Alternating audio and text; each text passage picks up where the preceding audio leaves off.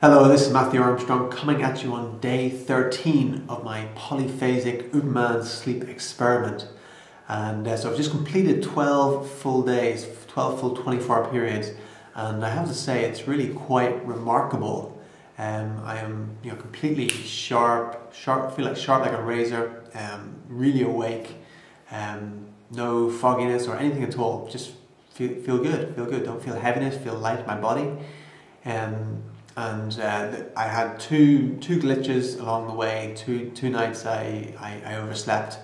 But apart from that, I've had less than 3 hours sleep most nights throughout the last 13 days. It was only 2 nights that I overslept a bit. So that I think is quite remarkable now, and to be feeling the way I am right now as well, considering. And I have also been doing intense physical training as well. And I'm still getting results, still getting gains, still recovering fast, and not having any weakness, getting stronger each time.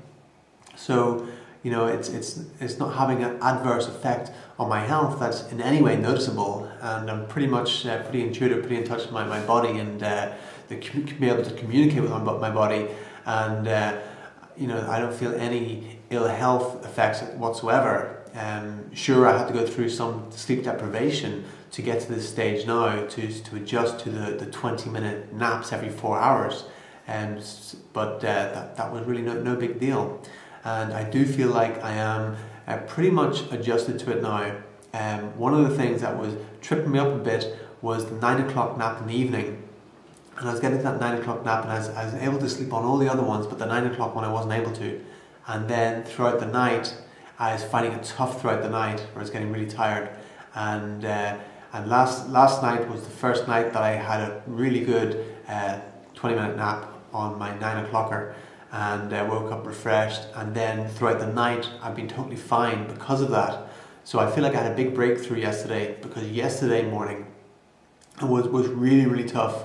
After I woke up from my 5 o'clock one, I had my 5 o'clock one, woke up from that, got up straight away, but felt really cold, couldn't warm myself up, and really tired as well. And everything was just saying, just get back in the bed, curl up in bed, warm yourself up. You need to get warm. But I know, that is I just get into that point, like I spoke about in a previous video. You get into that threshold, and you start hitting this like ceiling, and you're going down and down. And you could think, oh, I can't get through that, and then you just go back down to where you were. But if you keep going at it, eventually you break through, and then you're up to a new level. And so yesterday, going through that, where I just struggled through it really, and got through it. I was delirious really for a couple of hours, just trying to get through it, asleep on my feet almost. I had to stand up to keep myself from falling asleep. But once I got through that, it seems like everything's just like changed now, and I feel like I've adjusted. And every 20 minutes I go down, boom, I'm out, having great dreams. Even as soon as I lie down and close my eyes, I start having visions, very colourful, very exquisite things I'm seeing, like the insides of palaces and things like that. So things I haven't really experienced as much before. I've had a few like spiritual experiences where I've had visions like that, but now I'm having them pretty much every time I close my eyes to have a nap. When I'm open, I don't have them when I'm wide awake, but when I lie down and close my eyes and start drifting off into sleep, I'm having these great visions, and it's really nice. One of the strategies that I put into place was after I overslept that few nights ago, was because I was sleeping at night time, I was sleeping in the living room as not to wake up Victoria with my alarm clock at night, but then I ended up sleeping in that night. So then the last few nights I've been sleeping in the bedroom and having the alarm clock set on the other side of the room. So if I don't waken up and get out of bed, then she's going to wake up and she can kick me out. And so she's been really supportive with that, and it's been great because she hasn't actually needed to do it, because as soon as I wake up, the first thing I think is, I don't want to disturb Victoria, I want her to get her sleep, so I jump out of bed immediately, go and turn it off, and then she knows that I'm not allowed to get back in the bed, because that's one night I did do that. It's a slept walk, got up, turned it off, went back in the bed without even realising it. That's the night I slept in. So that has actually really worked. That's really worked. And another great strategy is to, especially during the night, that's when I was finding it the hardest, you know, maybe 3 o'clock in the morning, or then after my 5 o'clock one sometimes as well. Strategy to keep myself awake was I'd either go for a walk outside, go for a walk around the block, get some fresh air, or the other one is have a shower. And that's what I actually should have done yesterday morning. Thinking back, but I was too tired to even think of it, was if I would have jumped in the shower, it would have warmed me up and it would have woke me up. I didn't think of it at the time because I was so tired. But that's two strategies to wake yourself up if you're going to be doing this. Is either go for a walk outside or have a shower, and that just bing, you're wide awake again and you're ready to go. So pretty amazing, coming up to 2 weeks doing it, and I do feel like I've broke through to a new level. Do feel like I've adapted to it, and no ill health effects or fogginess in the brain or anything like that. Physically feel fine, so it's going well. It's going well. 1 second. Okay. Good.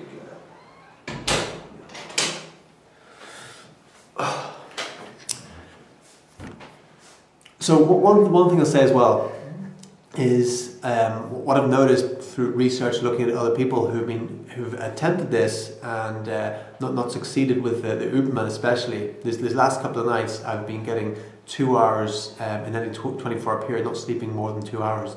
And that's the Uberman, getting 2 hours sleep in any 24-hour period, 20 minutes every 4 hours. And I haven't found very few people that have been successful with that. And I think one of the reasons why, is what I can see, is that basically I haven't had a big enough reason why. It's just like, oh, let's see if this works, like curiosity.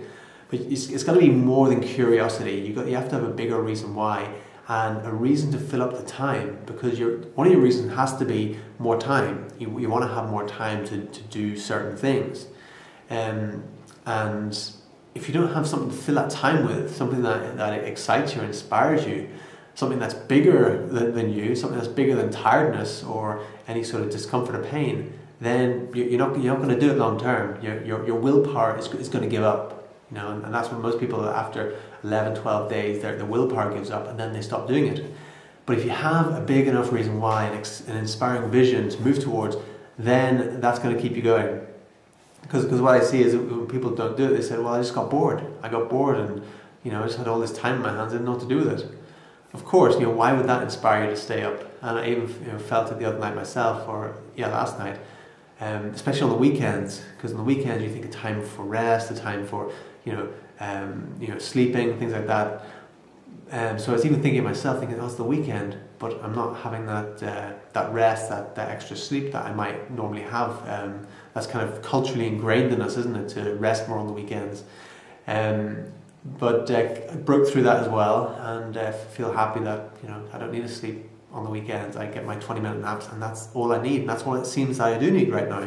So we'll see how it goes as we keep going down the line the next weeks and hopefully months ahead. We'll see how it all fares out. But right now, I do feel quite excited that I got past these couple of weeks. I'm just nearing on 14 days now, nearing on 2 weeks, and definitely broke through some serious thresholds there, and feeling good about it now.